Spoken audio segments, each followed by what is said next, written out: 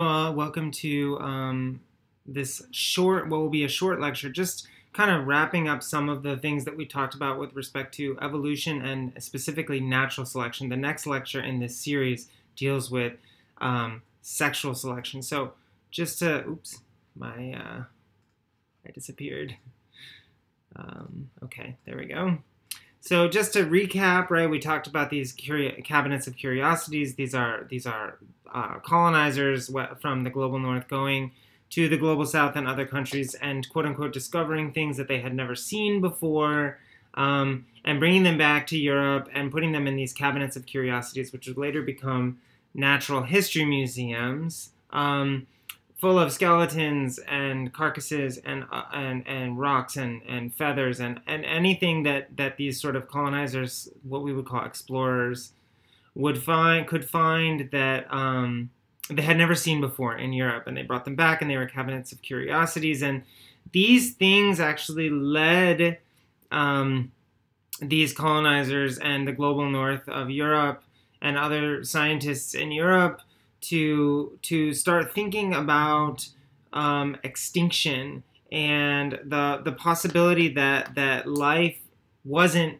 set by our Creator, right? That the great chain of being isn't real, that God is not at the top, followed by angels, demons, man, animals, plants, minerals, etc. That actually evolution and the processes of natural and sexual selection actually are what have created the diversity of life on Earth, and not this great chain of being, not this God created everything 5,000 years ago and that's just the way it is. Instead, species come and go, they evolve, they go extinct, etc. All of these things happen because of the environment in which we live.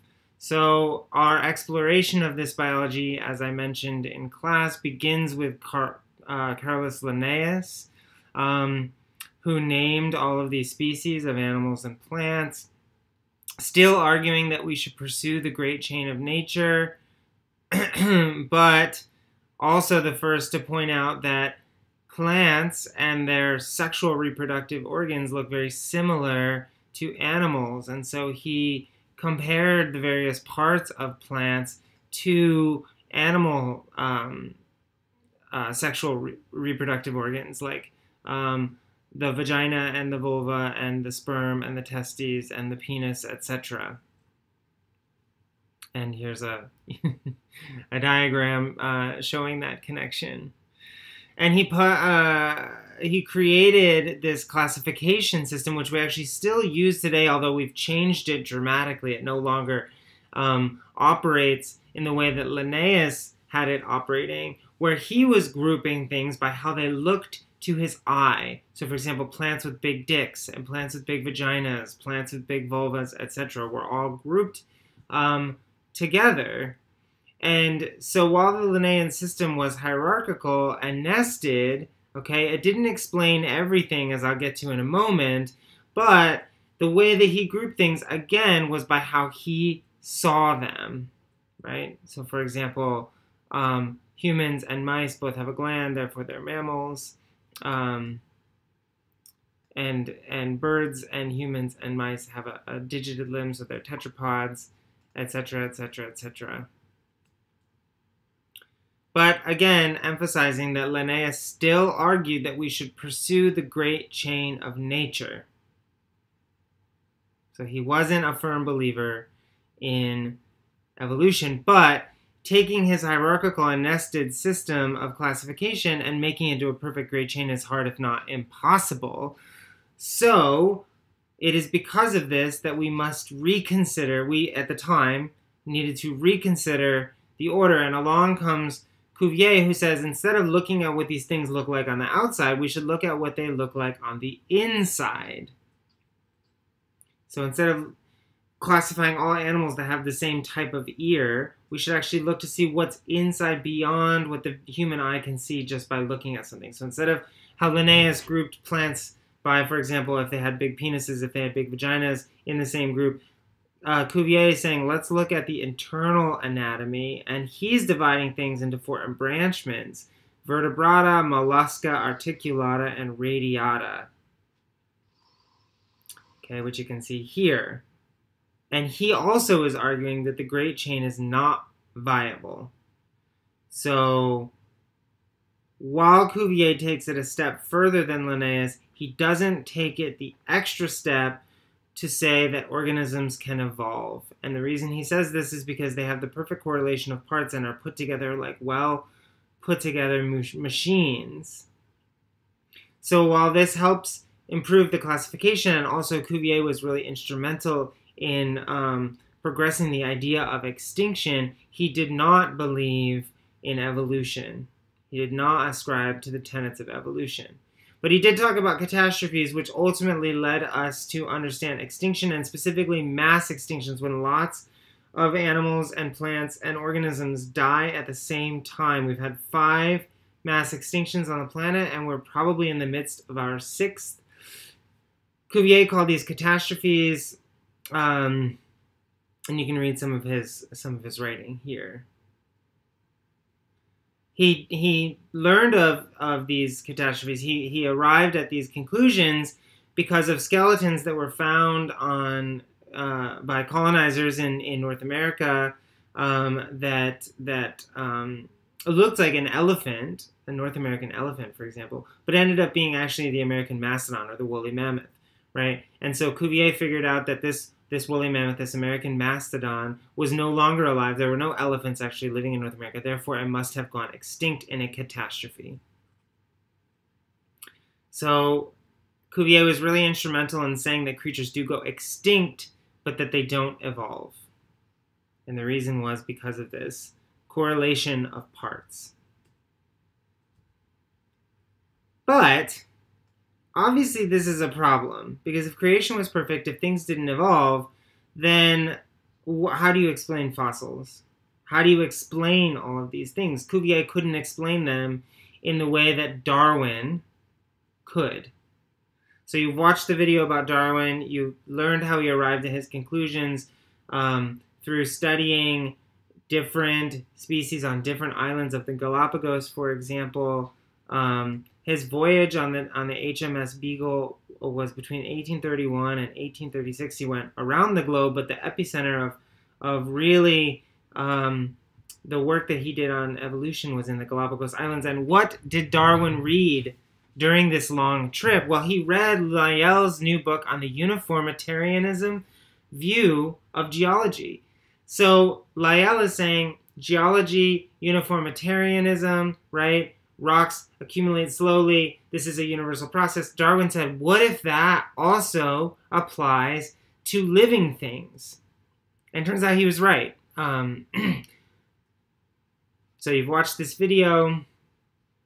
So some of the observations that Darwin made are fossil marine forms found at the top of mountains, fossils which resemble organisms that are, oh my gosh, what's happening?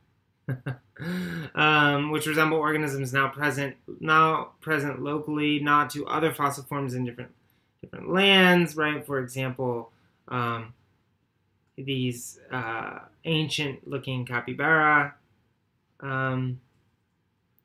And in the Galapagos, which was the epicenter of his work, he found the existence of only a few animals on recently formed volcanic islands, each very different on different islands, but derived from the same species on the South American mainland, namely the finch.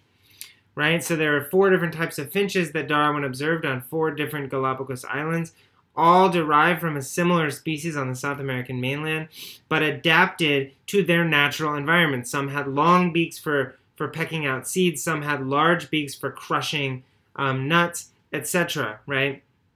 And so it is this finding that led Darwin to conclude that these must have all evolved from the same species. So Darwin asked, if the Earth is really old and changing slowly with his insights from uniformitarian geology, what about the creatures that live in it? There are patterns across biodiversity, both geographic and anatomical, which indicate that evolution is real, and this ordering is wrong. So naturalists try to arrange the species, genera, and families in each class on what is called the natural system. This is what Darwin writes in The Origin of Species. So what does he mean by this natural system, which is basically throwing out this ordering in lieu of Darwin's evolution ordering?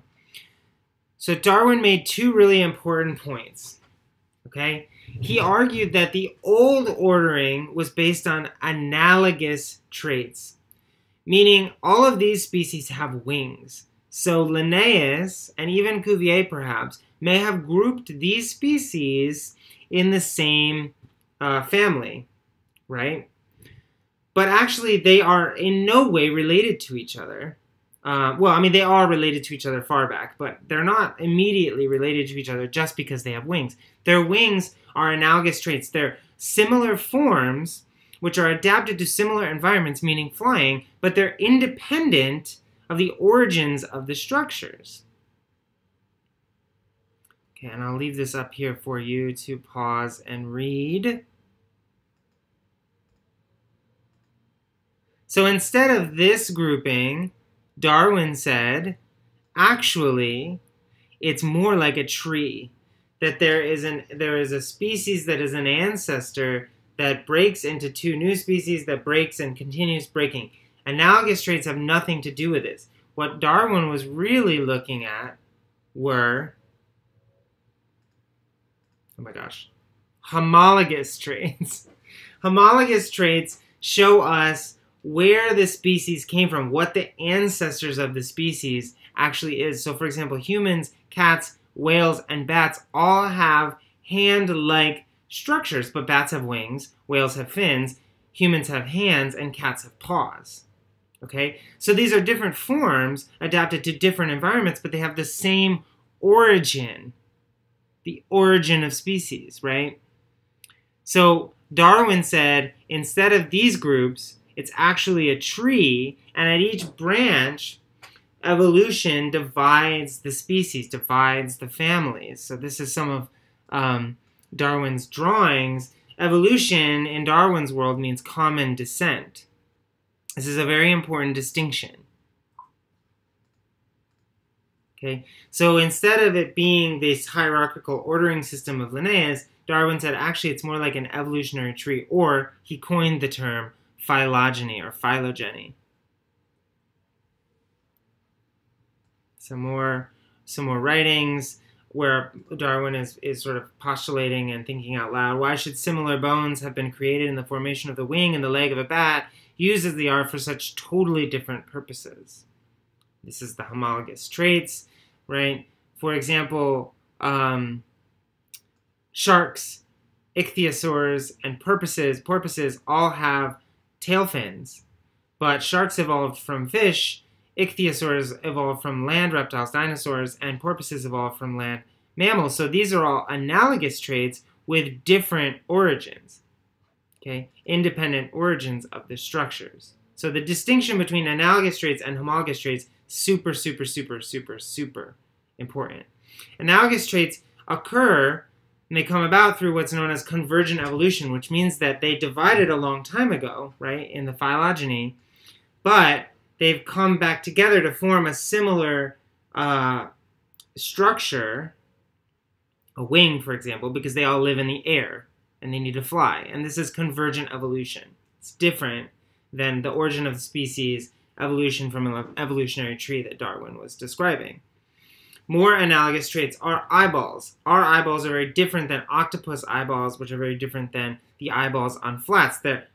They're similar structures but different origins. But homologous traits are all of the eyeballs between these species, which we might call mammals, right? Or vertebrates, really. So among all vertebrates, eyes are homologous, okay? They all came from a common ancestor which had an eye from which all of these eyes evolved. So these eyes are different than these eyes, which are analogous traits. So to sum this all up, organisms share homologous traits due to common descent, and they share analogous traits due to adaptation to similar environmental contexts. Some of these homologous traits are rudimentary or vestigial, which means they have no functional use anymore. For example, whales have hip bones because they evolved from land mammals, right? So Fish came on land, evolved into mammals. Mammals went back in the ocean and evolved into whales and dolphins. These are vestigial traits. They're homologous traits that have no functional use anymore. So if we go back all the way to the beginning, we can argue that the ultimate homologous trait is our DNA. Our DNA is all essentially the same, right? We share, in fact, so genes, right, which are DNA sequences from a protein, the genome, or the gene, or the DNA, could be considered the ultimate homologous trait. Okay? And so Darwin broke this long-held view of the essential differences between the species because we all have DNA, right? We all share this homologous trait of DNA. And there is actually a remarkable amount of DNA shared between, for example, mouse and man and all organisms. For example, another random human has 99.9% of the same DNA as you, but a banana has 50% of the same DNA, identical DNA as you. Okay, and bananas are very different than humans. So you can see that DNA is a common trait among all living things that we all share. It's like the ultimate homologous trait. I'm going to skip over this.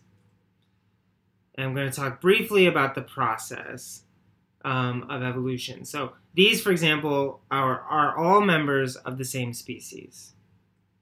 These all members of the same species.